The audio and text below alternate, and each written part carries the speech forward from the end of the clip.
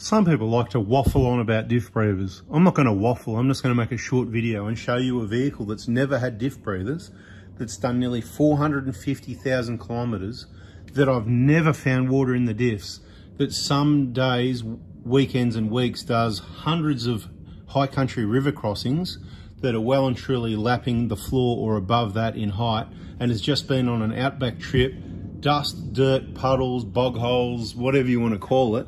The stuff we don't like, you know, mud equals money, but it's time to change a diff oil. So I thought it's time to just stop waffling and have a look at the oil. So first, let's take the filler, always take the filler plug out first. Let's just check it anyway to see what's in there and have a look what on the end of the finger there. I've got to even say that that's down a little bit, but I don't think so. Just me. It actually does seem like it's down a little bit, but it can't be. So obviously I set the level wrong. So don't come to me for your diff oil change, because apparently I can't even do that right. No, I'm just joking. It's just there. Like you can see the oil's blue. So that blue, I don't know if you can see, that's blue in color. I'm gonna drop the oil out and I'll just show you, I mean, you know, to the best of what possible here. Let me move this drain tray so it's, you know, I mean, it's gonna look black in the drain tray if we even bother looking in there, because remember we said short video, look, it's just blue, mate. It's just blue. Look at it. There's no grey. There's no water, right?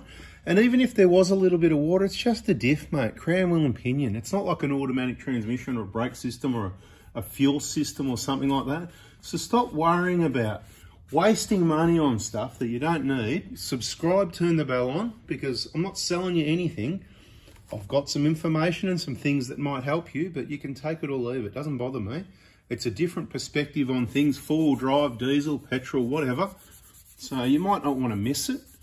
And yeah, catch on the next video, because that is the colour. That's the, tell you what oil it is. I'll go get it. Because people are going to go, what oil do you use? I'll go and get it. It's pretty old, that one. Actually, no, that one might be Pro Gear. I'll tell you what I used. I might have had a bottle of something left over, so I'm going to go get that. I was going to tell you it's Penrite gear oil, premium mineral, 80/90, maximum protection, anti-shudder for all differentials, including limited slip and gearboxes.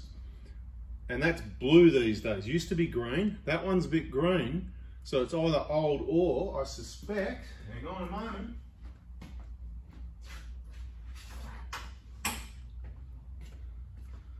I reckon it's the Pro Gear full synthetic GL5 75W85, because that's what I got in my hand. Just going to have a look at the colour of it. Let's just tip it up in the container actually. Let me give this a wipe. It's got a small amount of dust on it. I'll get on this clear tube, try and get it a bit. This is an old one, it's been sitting around for ages, and for whatever reason I don't really use it, buy it or use it on anything. But I probably went on the last one. I think I remember something about, you know what, I may as well use it. It's well over spec. You don't need it. It's a waste of money. Okay? I'll say it again. It's a waste of money. You don't need to spend that much money on diff oil. No, it's not that either, because look at the colour of the, that's that Pro Gear, right, that I'm talking about. Superior. No LSD additive required, but the colour of that's different. So the fact that that's green means it's done that high country trip we did last year. Remember in March, April? Oz Prado Crew Gathering, all those river crossings, all the recce runs before that, because I'll show you the colour of the replacement stuff. Let's just see. I was going to do a quick video, but there's so much more information. And some people want to argue. They want to go, oh, nah, but this and nah, but that. So you've got to show the evidence. So, you know, where all this started back in the day, you'd share some info with someone, because that's what you do and you know, and you've experienced the same thing 100 times. Some people just wouldn't believe it, you know. Now that oil, just because it looks clean and green, doesn't mean it is, right? Now, the fact that it's green tells me I haven't done the rear diff oil change for a while. So probably I did it at 400,000, so it could be 445, or if you check my videos, you would be able to tell me. Someone that watches all the videos and all the diff and oil change and everything, someone will be able to put in the comments, right? Oh, you did it, blah, blah, blah. Yeah, that's enough draining, mate, that's enough. It's enough oil, it's just a diff. It's only 2.789, I don't know, I can't remember. I don't care, I just pump it till it's full and charge you for 3 litres. Because I'm that kind of guy, I just round it. If it's 3, it's 3. If it's 2, it's 2. I don't do 2.1s or 2.9s. It's 2 or it's 3. You know what I mean? I just want to show you the colour of this replacement oil, because it's been this colour for a little while and time goes quickly. Now, can you see it in the tube even? Yeah, you can, right? So there you go. Now you know. This is actually, oh no, the pump's stuffed. All the oil's coming out when I pull the pump up. That's not good. It's not good when things haven't been used for a while. Let me see if that continues to do that. Or is it going to be okay on the second? Otherwise, I'm in trouble.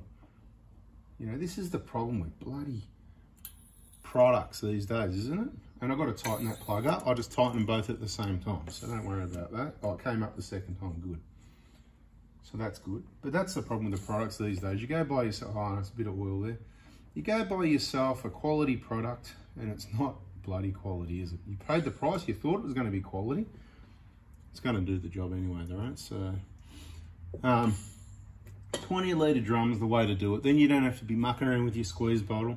So go buy yourself a 20 litre drum if you're going to do it yourself. Go buy yourself a pump. Now, don't worry about brands. Could be same stuff, different bucket, but the red pumps, there's different brands of them. The ones with the red, that's what I'm using at the moment. I don't like them, okay? I just don't like it. Now, there's another one.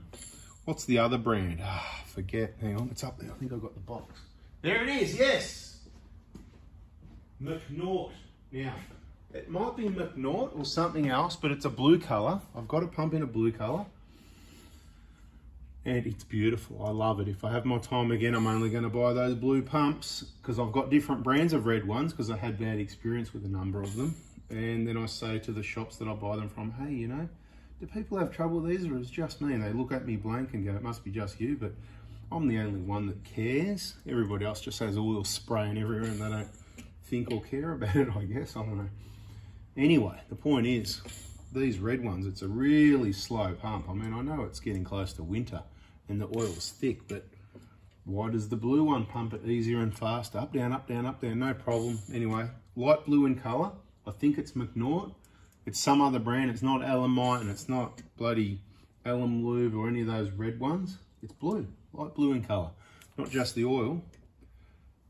So this pump, what it's doing, when I pull it right up, I'm losing about, I don't know, 10 to 20 mil of oil out every time I pull it up. So when I bring it up, I've got to stop just before the end apparently. Otherwise the oil just goes out around the, here it is again because I went all the way. Got to be careful when you're stroking these pumps, you know. You just got to make sure you don't go all the way sometimes. You don't want to pull it all the way up. That could be like all the way out. You just want to keep it a little bit in there so that you don't pull oil out and make a mess everywhere. You've got to stop just before the end. Well, that's what's going on with my one here anyway. And personally, you know, I like to do different. Oh, there's the oil again, so it went too far. Well, there it is. It must be full because it's overflowing. It's pretty hard to get it right, isn't it, Anthony? Okay, so all jokes aside, any more pumping would be a waste of oil. So I'm going to take that out. A little bit's going to run out backwards. Just so you can see, that's how I do it anyway. So you can do it yourself that way. Or you can pay me or someone I know to do it. I've got know some people, some workshop partners and that. I haven't talked about that stuff for a while, have we? Let me press that pump all the way back down. Tuck that in there. All right, you can get out of the way. Beautiful. And you'd think that's the right level because it's overflowing. So that's the blue stuff. That's definitely what I said the first time. The 80, 90, blah, blah, blah, you know. That's all you need for these diffs. It's just a diff, more importantly than wasting more money on it. So this is the gear oil 80, 90, maximum protection. Now, what's more important than spending twice as much on oil? Who can answer that one? I'm going to tell you the answer anyway, because, you know, not everybody knows it, is changing it more often. But when it comes to a diff, and that's not my final cleaning, by the way, that's just my, you know, giving it a quick wipe. Now, this torque spec is, I think from memory, it's 49. Is that right? You can check that in the book as well, right? So listen for the click. Click. Click. Click. They're tight, right? So they're beautiful. You can put a new washer if you like. You can put a new washer every time. Some people tell you need to, or you've got to put a new washer every time. Well, on my car, it's the R&D vehicle. I put a new washer every 100 times. And that works. Now, I'm just exaggerating. Maybe every 5, 10, 20. I'll just have a look at it, right? This time, didn't get a new one. What does it get now? It's going to get a bit of brake cleaner sprayed around, so it's all nice and clean. And when I'm finished the whole job, it's going to get hit with degreaser and the pressure washer as well, because look, there's still dirt. Oh, bloody, who did this cleaning job?